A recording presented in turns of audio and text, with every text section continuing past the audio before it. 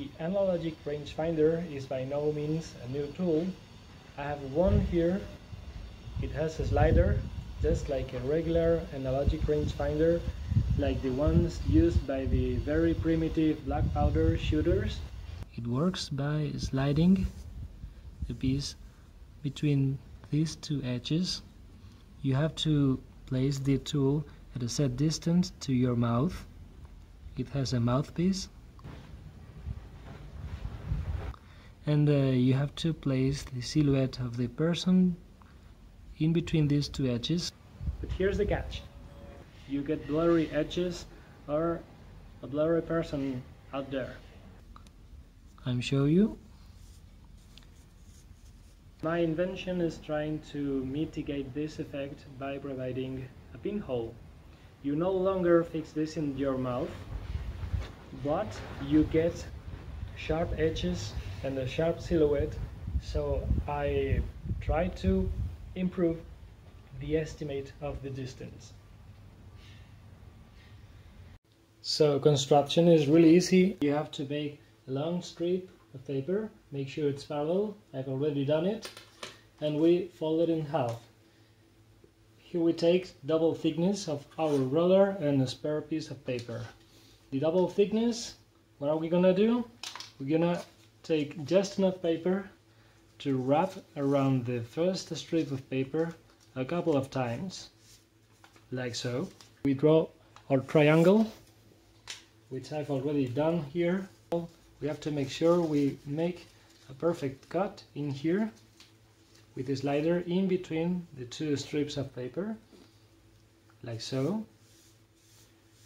Now we have our first part of the rangefinder, the slider and the main body. We gotta secure with some cello tape here.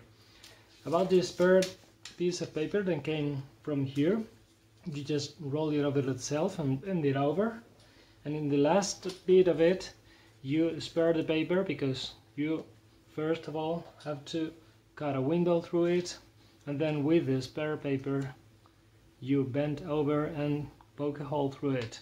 So all the rest of the paper is just for rigidity.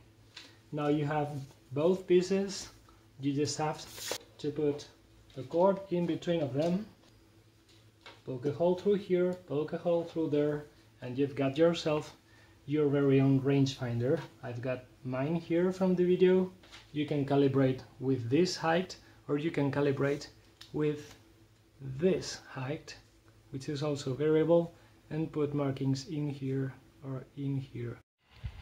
So in order to calibrate, you gotta put the pinhole close to your eye. I've already done this with the camera of my phone, and you gotta set a known distance to your friend and place the first marking at your known distance over this edge, in this case 3 meters, which I've already counted. If we go double the distance, it should go to half the picture.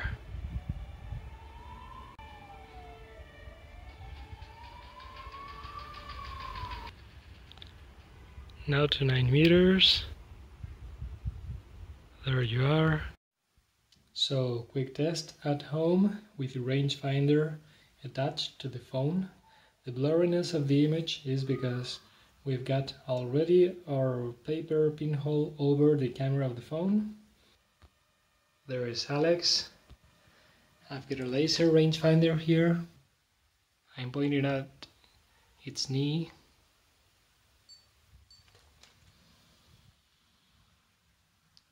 $5.99 over the laser rangefinder, and we're going to try our paper one.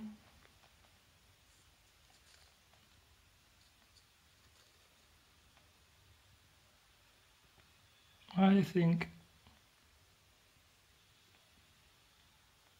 just like that, and we've got